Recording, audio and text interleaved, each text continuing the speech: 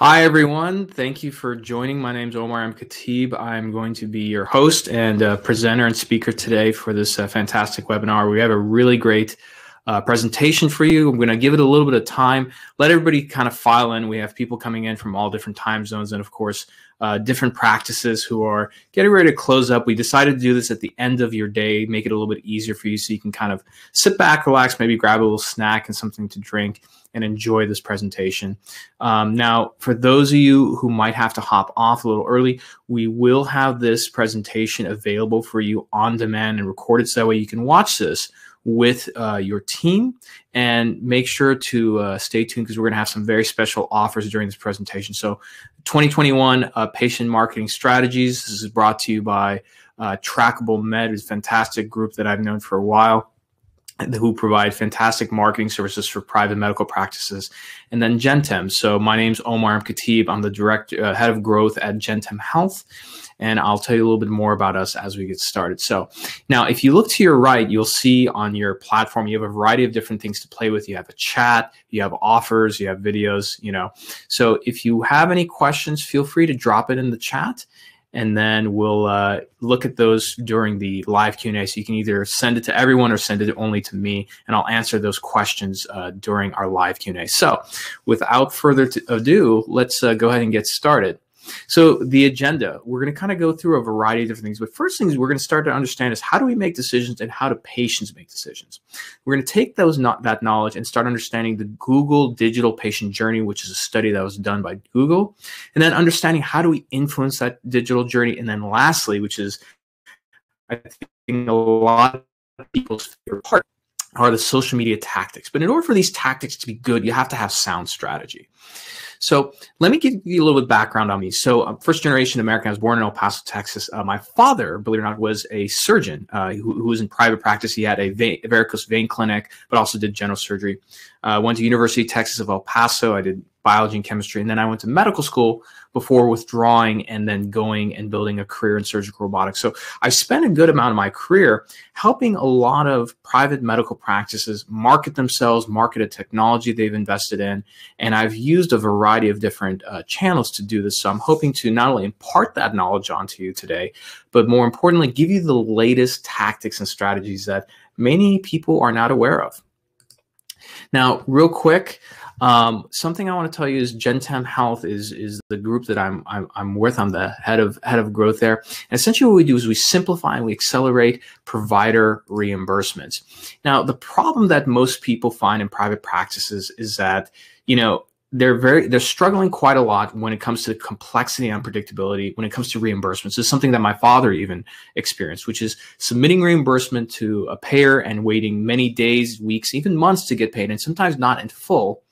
And essentially what our solution is that we're a technology-enabled service and platform, and we are looking to transform this entire experience by essentially influencing and streamlining this end-to-end billing and revenue cycle process. And what makes us very unique is that what we offer to medical practices is the option to even advance payments to them. Now, if you look at the general reimbursement process, and again, this process that you can see up above is pretty complicated. What Gentem essentially does is takes this process and really simplifies it down there at the bottom. So we make it streamlined, we accelerate it, and we try to increase your reimbursements as much as possible. And to jump into the webinar, this is the offer we're providing. So this is our special offer. If you look at that offer button right there, oh, wow. and I can see that many of you have found it because I'm just seeing the clicks kind of start to go up. So whether you're watching this on demand or you're attending live, click that offer button. Our offer is that we're giving a free revenue cycle and claims analysis for all attendees. And if you become a new customer before March 15th, we will actually give you a free month of our service and technology for free, which is quite a deal. So make sure you check out that offer. So now let's get into the part that you're all here for. So when it comes to marketing and patient marketing, how do we make decisions? Well, the one thing that I like to tell people is if you look at this picture, a lot of times our mind is very much like this image here. You have an elephant and a rider. The rider on top is the conscious mind. That's what we think we're using, but in reality, the subconscious mind is what's controlling everything. And we kind of divide this out like this. Conscious mind, you think of logic, reason, analysis, etc. But the subconscious, which is really driven by stories, right, and emotions, that's really what drives decisions. And it's something that's very important we have to keep in mind when it comes to dealing with patient marketing. So how do patients choose where to go? Well, like anybody, they jump online. They go and search for things. They engage with things on social media. And I think as a provider, especially in a medical practice, this can be very daunting because the idea is, well, how do I compete with all these big brands? How do I make sure I don't spend so much money on patient marketing? How do I make sure I get to the patient before they even think of perhaps finding me? Because if you leave it up to chance, that's not what happens. Well, a while back, there was actually a study that was done with specifically orthopedic practices, and they polled a little over 4,000 patients, and they asked them, do you know this doctor? Of the people who said, yes, I know this doctor, they asked, if you know this doctor, would you choose them? What was surprising was that only 1 in 4 people who knew the doctor decided to choose them. So the researchers of this study said, well, okay, why is that the case? Well, the reason why is that there are 3 specific things that helped patients decide whether they're going to pick a doctor or not. Number 1, the practice had a new physician. Number 2, the practice was offering a new subspecialty, something different like a new orthopedic procedure or a new technology that was being used like robotics. And again, that takes me to the last part, which is number 3, is a new technology. One thing that you should notice about this, it all has to do with novel, things that are new. That's something that consciously and subconsciously we're very much drawn to. So that's one thing that I want you to keep in mind as a theme as we go through this. So keeping those things in mind, what do we do about the digital patient journey? Well, the digital patient journey was actually something that Google did with a third party called Compete, and they did this back in 2012. And many of you might be thinking, well, isn't that a long time ago? The point is that this patient journey has not changed. Now, although this was done specifically with hospitals, the same thing actually applies to medical practices. I just happen to use this study because it's probably the biggest and most comprehensive one. But for the most part, these same principles are how patients not only find hospitals or medical, but also medical practices. So when it comes to that, the one thing that we all know is that, patients are now very active when it comes to finding and picking their healthcare and their provider. Okay. And when you look at the patient journey, it starts very much like this. And this is what everybody thinks of. You have symptoms, you look for a diagnosis, you get treatment, and then you recover. But what Google did is they looked at this and they mapped it out in this way, starting first with search and web content, family and friends, mobile and tablet devices, online video, and then later physicians and TV and newspapers. This is what essentially influences the patient journey. And more specifically, Google found these specific areas are what are most important: search, mobile, and online video. And let's dive into each one of those to really understand them. Well, when it comes to search, right? Search is something that is very impactful for patients, but it's not the way that you often think. Most patients, if you see 57% of them, they use search just to find general information. They're not looking at for discovery of new hospitals or practices. They're not trying to consider anything. It's specific just for general information. And if you think about it, when you have a problem, your mind doesn't immediately jump to a solution, right? Your mind jumps to, well, what problem do I have? You look for general information. And so patients always start their search on a non-branded term. And if you look at this pie chart here, 49% of them focus on disease first, right? What disease do I have? After that, it's symptoms, right? But when they get towards the end of their search journey, so the patient is searching general information, they're learning about the disease, then they're learning about the symptoms. Towards the end of that journey, when they make an action, that's when they land on a branded term, meaning they land on the name of a hospital, they land on the name of a medical practice, maybe a specific surgical procedure, right? So think of it like that. You start with a problem and you're assigning a name to your problem. And then as you go through a search path and you get to a solution, that's when you start coming up with brand names, right? The problem is that a lot of medical practices have it the other way around. They focus on having the patient find the branded names. And of course, what ends up happening, especially for practice managers and office managers, Because you spend a lot of money trying to promote your practice and then you have nothing to show for it. And that's because you have that flipped the other way around. You have to find ways to promote information so that the patient can land on your website to learn about their disease, their symptoms, and then they eventually learn about your practice. The next thing is mobile, right? Even in 2021, mobile is something that people often underestimate the value of it. Now, I'm going to show you something that is definitely something that influences a lot of medical practices. They see a slide like this, which is very true. This is from Google, that patients, they're using a variety of devices when it comes to search. 98% of it is done on laptop and desktop. So a lot of practices decide, hey, you know what, let's optimize our marketing and our digital ads and everything. Let's focus mainly on desktop. Right? And some practices, actually many of them, when I speak to them, they have their Facebook ads targeted only for desktop because they say, hey, Omar, you know, most of these patients, when they're researching, right, they're doing most of it at home on a desktop. They're not doing it at work or on mobile.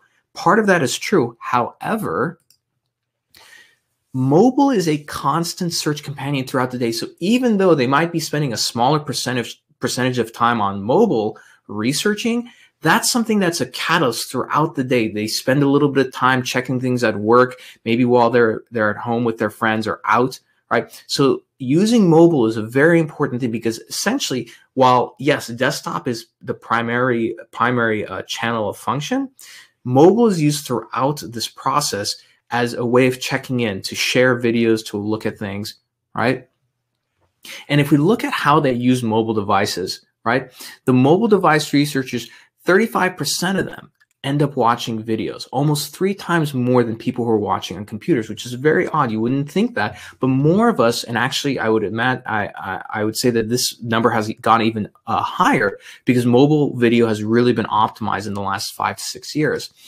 And when it comes to scheduling an appointment, taking action, many patients end up using mobile to do that, right? So it's very important that while yes, maybe more patients are using desktop to search and get information, you have to find ways to optimize for mobile. Meaning, not only are the social media ads you run mobile friendly, but do you have mobile options, for example, on your website? If a patient lands on a page to sign up for a free consultation or schedule an appointment, is it mobile optimized? Does it fit so they can read it easily? They can type things in. Is there an automatic form fill? These things lower the barrier and lower friction so that the patient can take that action much easier. You know, and the last part of the digital patient journey is how online video informs and connects. Okay, so as we all know, online video is a very key part of research, but even to this day, I see so many medical practices who have only one video. One video isn't going to be enough. And again, while this is specific to hospitals, the same thing goes for medical practices. A lot of patients use video to get more informed about not only the hospital, but the medical practice that they're going to be seeing, the doctors they're going to be seeing, the surgical procedure they might be interested in. You know, and many who don't end up watching a video, they're unaware of the practice, right? Think about how many times you became aware of something because you watched a video, whether it was a 20 or 30-second video on Instagram, or maybe a 5 or 10 minute video on YouTube, right? And what kind of videos are patients looking for? Well, they're looking for a variety of things, but more specifically, patient testimonials. If you look on the left, I did a search for open heart surgery, and as you can see here, Florida Hospital in Providence, the first thing I have is patient stories, because people, you remember the rider and the elephant. The elephant is the subconscious mind, has to do with emotions and stories. People want to see stories. They want to see that, oh, that person is just like me, right? They're in the same situation as me, or that person is just like my mother or my father, right? And why they ended up watching was, you know, again, obtaining information to understand. But again, this is all framed in the context of a story. Right. And what do they end up doing when they watch these videos? They often share it, right? They talk about it with friends and family, and they'll share that video. That's why doing things on YouTube and also having the same video on Facebook, right? 2 separate platforms. You don't want to be posting on YouTube and then taking the link on YouTube and posting it on Facebook. If a social media platform has a function for video, upload the video natively. So that goes for Facebook, Instagram, LinkedIn, YouTube, Twitter to an extent, right? If it has the capability to upload videos, upload the video. Don't provide links, okay? Now, the big question when I look at something like this, and this is something that every medical practice thinks, is like, well, Omar, how can we influence all these different areas? I mean, those are a lot of different places to influence. How can we get ahead of the competition, right? Well, that's where influencing this pathway in this journey with social media really comes into play. So there is a psychologist named Robert Cialdini, and he wrote this book called Persuasion. And what he essentially talked about in this book is that if you're able to put information ahead of the moment of persuasion, right, you're able to influence how somebody makes a decision. One of the examples was they had a wine shop and they wanted to influence more people to buy German wine, right, which is very hard to do. You think about French wines, Napa Valley, Italian wines. No one buys German wines per se, but they played music, German music in the wine shop. And of course, German wine sales took off. So we take that same principle and we apply it to the digital patient journey, where essentially before this whole pathway starts with search and online video and mobile, we find ways to use social media to influence that pathway, right? Now, I'm going to use an example that's actually a real one. This is my father, Mazen Khatib, and his vein clinic, which he's now retired, but when it was functioning a few years ago was the Khatib Vein Center. And he actually used these same social media principles to influence this pathway. Again, if we go back to this pathway and look at it, if we take social media out of it, it becomes very daunting, right? It's like, how do you create all this content and how do you optimize for keywords and AdWords and everything for search? Before getting to all of that, how do we persuade it? We do it through social media, right? So the first thing that my father did was he actually shot a video, and the video that he used communicated to the patient who they were. So with varicose veins, it was more often than not, they were female patients, and they were patients who were on the go, they were teachers, they were standing up, and he showed that in the video. Are you a woman who's always on the go, always on the feet? You're a businesswoman, you're a mother, you're a homemaker, right? Whatever it might be. So that way it identifies the person, right? It resonates. It's a story. But then at the same time, in the same video, right, he used a specific thing that all his patients would describe varicose veins, which is varicose veins felt like barbed wire around the legs, right? So in that same video, which I wish I had, I couldn't show it here. It showed that patient, sitting on a bench and saying, the pain of varicose veins feels like barbed wire. And of course, it shows this very graphic image of the legs with barbed wire wrapped around it, right? It was a fantastic video, right? Because it had a patient story within it, and of course showed how my father's practice was able to help. So what do you do with a video like that? Well, first let's start on Facebook. You want to post this on Facebook, right, and upload it there, because again, a lot of temptation is to take a YouTube video that you upload on YouTube and take the link and put it on Facebook. That's not going to work. You want it uploaded on Facebook because Facebook is going to optimize for it. What I recommend is put the video on your Facebook, right? Write a very simple title. Don't use the word you, right? Do you feel this? Because Facebook decreases your reach. So we put varicose veins feel like barbed wire. We can help. And then go and pin that video to the top of the page. The reason why is that every time someone lands on your page on Facebook, right? And think about how many patients are active on Facebook. That's the first video that they're going to see. They're going to learn about a big problem that they have. It's going to resonate with them. And more specifically, it allows you to show your practice and how you help them. Now, the next thing I want to focus on is when you have a video like this, you see that little blue boost button? Now, you can get very sophisticated with Facebook ads. You should hire an agency to do that. Trackable Med provides great services for that. But if you're an office or practice manager and you just need to do this yourself, click that boost button, okay? Here's the first thing you're going to do. Focus it on your city and a 50-mile radius. So again, my father, when he was practicing, was in El Paso, Texas. We focus on El Paso. Don't focus it on the state of Texas, because the larger geography you go, the more money it costs and becomes harder. So we focus it on El Paso, Texas, right?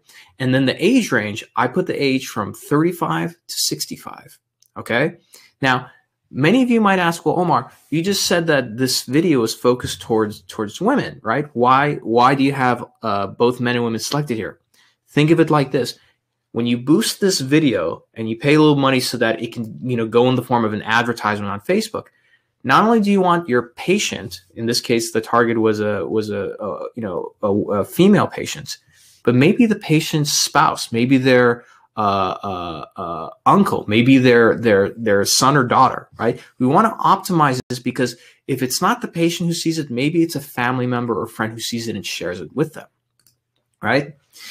And when you do this, right, it gives you an option to put a button. Go in and select the button and put the button to be learn more, right?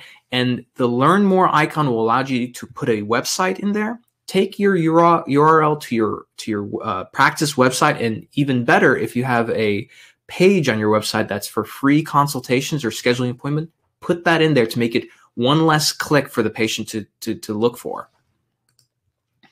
Now, when it comes to targeting on the ads, right? Targeting has to do with the interest. What interest do these people have when you want to boost this? Now, you can type in vein, but be sure to check what something is. So, for example, bad veins came up, right? I made sure to check that on Facebook. I just did a search. Bad veins isn't talking about medicine. It's actually a rock band, right? So make sure if you see something that is a little bit broad and generic, research it before you select it. But we did select vein and deep vein because those were clinical interests on Facebook. And then on top of that, I thought about what profession does this patient often has. For my father, a lot of his patients who came in, many of them were teachers, right? So we went ahead and selected teachers. Now, I know this is the moment that you've all been waiting for. You're very excited. Social media tactics. So how do we take this strategy that we just put together and how do we put it in the form of social media tactics? Okay, let's start with some very nice Facebook tactics. Okay, so if people start liking your post, and this is something that many people don't even realize you can do. If they like your post, you know that button where you can click to see who've liked the post? Click that, and then you can directly invite those people to like your page. That boosts the visibility of your page, and it also helps boost that post up because Facebook sees that as more people engaging with the post, right? The next thing, comment on your post. Now, a lot of people feel nervous about this. I'm here to tell you that it's okay to do. All you have to do is once you do a post on your Facebook, leave a comment like interested or great practice. The reason why you want to do this is that it's social proof and people like to mimic other people. So if someone sees that another person left a comment, they're more likely to comment. I often did this for my father, and I did it even at other companies where I would leave a comment saying, hey, really interesting, where can I find information? That way I was able to go as the Facebook page and comment back on my own comment saying, hey, Omar, thank you for your question. You can get more information here. When people see that, the number of comments start to go up. And it was something I was really impressed by. It was a great tactic. I still use that till today. YouTube tactics. Now, this one's very interesting. So once you post your video on YouTube, okay, use a description to add information about your practice. This also optimizes for a thing called search engine optimization, SEO, which is how people find you. Google owns YouTube, so it's good to have a video up on YouTube, but also hashtags, which I'm going to show you. So this practice did a great job by putting all their information about, they put a link to their practice, they put information about the practice owner, where they can call, where they can book, all kinds of info. This is fantastic. One area they left out, though, is the use of hashtags. Something that many people don't realize, that YouTube, like any social media platform, uses hashtags. So when we did a search for hashtags to use varicose veins, there was 1,000 videos, only 1,000 videos, right? Varicose veins treatment, look at that. Only 156 videos exist on all of YouTube with that hashtag. So think about how many patients go and search varicose veins treatment and how easy it is for you to rank on those videos. This is how you start optimizing and ranking high with a YouTube video. Now, the last thing that I'm going to tell you about is Instagram tactics. So when it comes to Instagram, you want to search the various hashtags on Instagram that your patients might be looking up. So we type in varicose and we see different ones that come up. Hashtag varicose veins, hashtag varicose veins treatment. We made sure to follow them, right? Follow them not only from your personal profile, but also on your practice profile. So whoever uses the practice Instagram profile, you can see the different posts from that hashtag to start getting ideas. Plus, you'll see the top and most recent posts.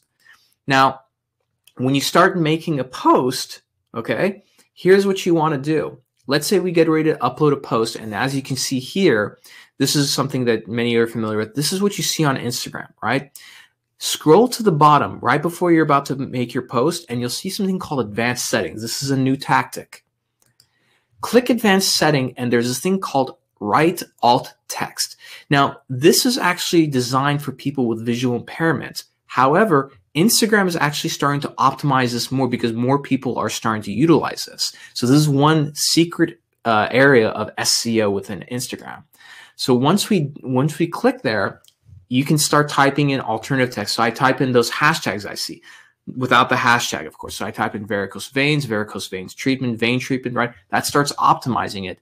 And then after I post, the last thing I do is I'll go on the post and I'll copy paste all those hashtags. So now I've left as a comment these hashtags, which optimizes the post to be seen on these various channels, which patients end up following and checking in on because they're trying to learn more.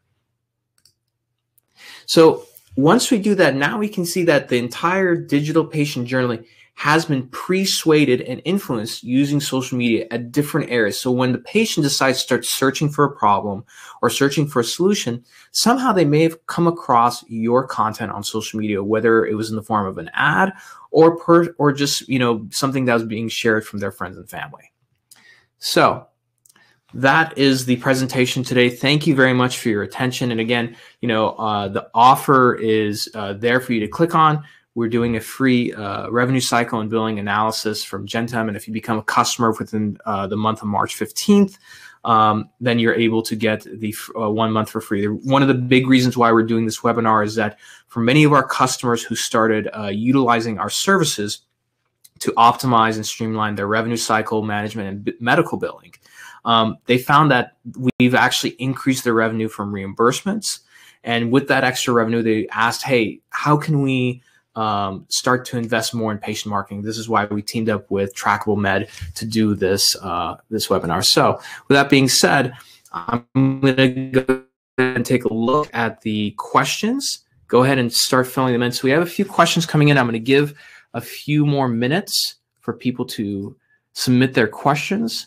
And it looks like some people are pretty shy, so you're submitting the questions directly to me. That's completely okay. All right. So first question here, which is, Omar, what is the best channel to use? So that's from John in Texas. John, thank you very much for your question. So it really depends, but what I would say is if you're a new private medical practice, I would focus on the big three that I just mentioned: Facebook, Instagram, and YouTube. Those are the bare minimum. I wouldn't worry about things like, and because a lot of physicians get worried, like, should I be on TikTok? Should I be on this and that? You can get to the other channels later on. What I would recommend is focusing first on the main channels where you know all the patients are. Facebook and Instagram, which are, you know, Instagram is owned by Facebook, so those two go together, but they have different platforms, and of course YouTube. That's what I would focus on. So great question, John. All right, next question is Jane. Jane, who's a private practice manager in Seattle. Thank you, Jane, for the question. So the question that Jane asks is, should we be investing in SEO? That's a great question. So for those of you who don't know, SEO is search engine optimization, specifically when you think of Google ads, you know, and AdWords. I think SEO is important to invest in, but what I would tell you, Jane, is before you invest in SEO, make sure that you have a website that can be optimized. If somebody searches for a keyword in your area and lands on your website, is your website optimized? Meaning, is it easy for a patient to figure out what you do and what you offer and scheduling an appointment? And more importantly, make sure that you've invested first on content. So, you know, a few good videos, some blogs, and more specifically, a presence on social media. Because if you don't do that first, to be honest, running AdWords and SEO is a bit of a waste of time and money if you don't have those other foundational pieces set up first. But thank you very much for your question. All right. Let's see. It seems like I have a few questions that are actually quite similar, so I'm going to try and loop them together. So I've had a number of people ask specifically about TikTok. So TikTok is a very viral platform. So for those of you who don't know, TikTok is is a short form video a platform that's become very popular in the last few years. Many physicians and medical practices are on there. I would say this, it's going to depend on your patient. So if you're, for example, in a certain specialty and you happen to know that a lot of patients are on there, I think it's perfectly fine to be on TikTok and utilize that channel. However, that being said, keep in mind that the main channel that people are using for search, not to say TikTok isn't used for search, Facebook, Instagram, and YouTube. Those are the main social media channels when it comes to search. And more specifically, keep in mind, Google owns YouTube. So there's a reason why when you do a search on Google, all the videos that pop up, they're not on Vimeo, they're on YouTube. So keep that in mind. Okay, I'm going to move my camera here and check out a few more questions. And let me see if my co-host can also join. I don't know if Zed, if you can hear me. I'm not sure if you're able to join still. Sure can. All right. Hey, Zed, how's it going? It's going well. Great presentation. Thank you. Thank you very much. Thank you very much. Yeah. So I was going to say, Zed, I was going to ask, what are some, so Zed, you're the founder of Trackable Med and the CEO. And so you've dealt with a lot of private medical practices. So if you don't mind, I kind of want to interview you a little bit, but what are some key questions that some of your practices end up asking? Because I feel like you guys are the experts. And so you've dealt with so much patient marketing. What are some big problems that practices usually end up having? A lot of the times the practice, they tend to focus on themselves or the therapy too much. And what I liked about what you had pointed out was, there we go. In your presentation, you talk people, they search the disease, they search symptoms, and they search treatments. A key is that the practices spend time talking to patients about the patient, not look how amazing I am, look how amazing our practice is. It's really that emotional connection that helps that decision being made by the patient.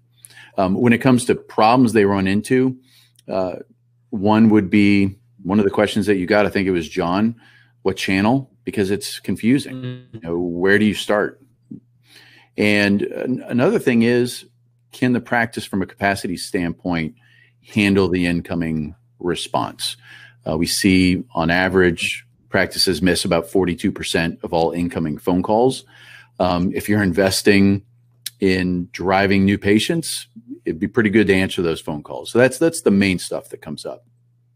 Got it. Yeah, and I completely agree. I think that's the thing that many people seem to miss is that.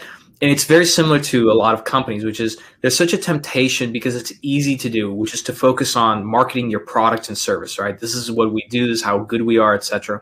And it becomes a lot more abstract when people think of, well, why would I market and talk about the problem? But again, if you guys think about that digital patient journey I showed you, it has to do with marketing the problem so that if someone is learning about it, they're learning about it through you. And then as a result, that's when you're able to offer the solution, Absolutely. Something related to this, Zed, is that you guys also do things specific, and not to put you on the spot here, but just because I think it's something that's so important that I wish my father had access to back when he was in practice, but specific to call centers and when patients call in. Can you talk us a little bit about that? Sure. We found out, honestly, in the beginning, we were a company that were helping practices get new patients. And we learned that a lot of these calls were going unanswered. And it's not the practice's fault. A practice is hard to run. It's hard to staff. The person at the front desk is dealing with patients checking in. They're calling, primary care physicians. There's just a lot of stuff going on. And so many calls get missed. So what we did is we created an appointment setting call center within Trackable Med. And what was important to me was someone that could connect with a patient. If you answer the phone, doctor's office, please hold, you're not setting yourself up for success, right? So the approach that we take is connect emotionally with patients, talk to the patient about their symptoms, understand them. I mean, who do you trust? You trust somebody who understands you. So we do some goofy things that's worked out pretty well. We pay all of our operators $50 for every book they read on psychology and sociology and behavior change. And so you get a really top-notch experience on the phone, and we answer as the practice. That way, someone goes from 42% of calls getting unanswered, now all calls are answered. So that conversion goes way up, and then they get to collect more. Yeah, and I'm happy. So I'm happy you mentioned that because, this is the thing. And one of the things I love about Gentem, for Gentem, our big thing is focusing on really streamlining all the revenue cycle and medical billing. And so when we end up doing that for a lot of our practices, of course, their revenue goes up. And so now, they're very happy that we're not only increasing their revenue, but increasing the time that they get it. So now that they have a little bit of this money, many of the better practices decide, hey, with some of this money, let's start investing that back in the practice. And of course, marketing starts to come up. But these kind of things, I think this is where, scaling your practice on the growth side makes so much sense, which is not only do you invest on content and advertising, but more specifically, when you have inbound coming in, what do you do with it, right? Because not every patient calls and sets an appointment that shows up. So there's a lot of drop off, a lot of no shows. So those are essentially leads for practice. And that's how I think practices need to think. Is that correct? I would be, yeah, absolutely. A practice is a bucket with a bunch of holes in it, right? And you try to fill a bucket with holes, water's going to leak out. You got to do your best to plug as many holes as possible. One is phone calls, one is reimbursement. Imagine if someone increases how many calls the practice answers and then increases the amount they're reimbursed for the services that they're providing patients. You could beat somebody who just tries to start marketing first. If you plug those holes, your practice gets better. Absolutely. And I think, this is one of those things where you don't need data to sort of reverse engineer and think this through. But think, for those of you who are practice managers and office managers, how many times a day do you get busy, let's say, helping staff or dealing with a patient? A call comes in, you're not able to get it. So is it far-fetched to think that whoever was calling in was trying to schedule an appointment, they couldn't get to you, so they decided, let me just call somebody else because I need to just get this taken care of now? So that's something to keep in mind. And I think when you optimize for things like this, even if it means that you capture just one more patient, that one more patient pays the cost of optimizing for certain areas like this. And then, obviously, and then some, Absolutely. Zed, what are some other key areas that you feel that your practices seem to be coming to you for help on? And partly, I'm selfishly asking this for our practices who are watching this right now too. Sure. One frustration within a practice is you can be busy without being efficient. So, we can ask a practice, how does your schedule feel? Well, it feels full. I'm overwhelmed. But then you find out that there is no design behind the patient's schedule. It's whoever calls gets in. It doesn't matter what they're dealing with. It doesn't matter what the therapy is. So there are ways to structure your patient's schedule so that you're thinking about treating patients the best way, but also creating a very successful practice on the economic side, where you're structuring your practice so you're getting patients in quicker, and you could actually pick and choose the symptoms you want to see. I think in specialty medicine, sometimes people believe they have to show up and deal with what shows up. Because they're relying on primary care to just refer patients. And what patients do primary care typically refer? Usually not the best, right? They're sick of seeing them. Yeah. So yeah. If you go out and you say, okay, this is the type of patient I want to see, I want them to be dealing with these specific symptoms, then that's really where we can get in, laser focus, and fill someone's schedule with the exact type of patient they're looking for, which means you can have a practice that was busy generating this much revenue, and you can actually bring down how many patients that they see, if that's what they want for their lifestyle, and generate this much revenue. And those are the kind of things to think strategically within the practice and what's important to the practice and their day-to-day life. Someone maybe towards retirement is going to be different than someone just getting in. But to think about it on purpose, I think that's the key. You don't have to just show up and twiddle your thumbs and kind of hope that the wind provides. You can create on purpose what the practice looks like. Got it. Yeah, and it makes so much sense as well. I think we got pretty much all our questions covered. Part of it has my camera. I don't think we have any more questions, Ed. No, I don't see any that we've missed. Wonderful. Wonderful. Well, I just wanted to thank everybody for your attention and, of course, attending. Again, for those who are attending live, you can click that offer button. Go ahead and click that and claim that free revenue cycle and billing analysis. It's a fantastic one. I think a lot of practices are really surprised to learn how much money that they end up leaking in revenue from reimbursements and how much they should be getting. But go ahead and click that. If you're watching this on demand, you can either click the offer or just look below the video. There should be a link. But that said, my name is Omar Khatib with Gentem Health. Thank you very much for your time. And Zed, thank you so much to you and Trackable Med for partnering with us on this great webinar.